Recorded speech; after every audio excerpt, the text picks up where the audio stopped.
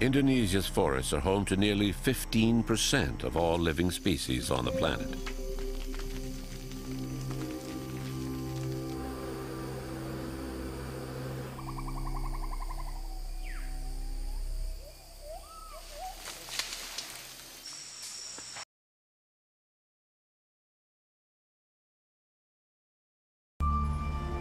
Over the past 25 years, 70% of the elephant's territory has been destroyed.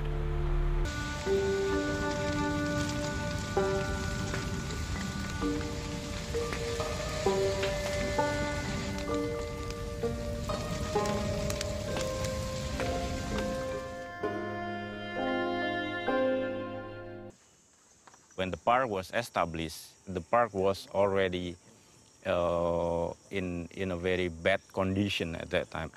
So basically almost like land of nobody, and that's why these encroachers started to come. Now almost 80% of the area is now gone. This is quite amazing.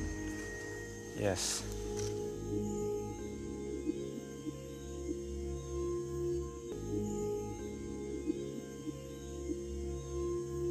Although the process is illegal, they burn the forest to simplify the logging operation. The CO2 accumulated throughout the life of a tree is released into the atmosphere, contributing significantly to global warming.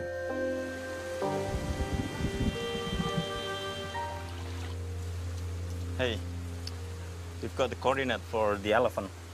Oh, yeah? Yeah. It's here. This is where the elephant is, and our camp is here. So it's not too far. So it's about 1 hour drive. So should we go?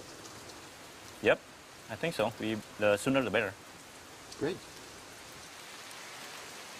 In addition to the flying squad, we also have a patrolling team that regularly patrol wider areas to detect the whereabouts of the wild elephant. So ideally, we know first the movement of the wild elephant before they go into plantation areas, because once they are in the plantation areas, it will be more difficult to drive them out of that. So the best would be to detect them first and prevent them from even entering.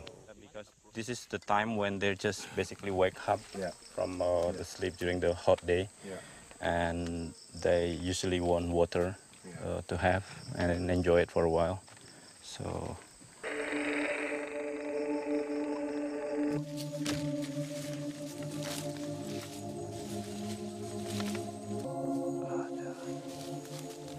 No doubt, the feces are fresh. We are on the right track.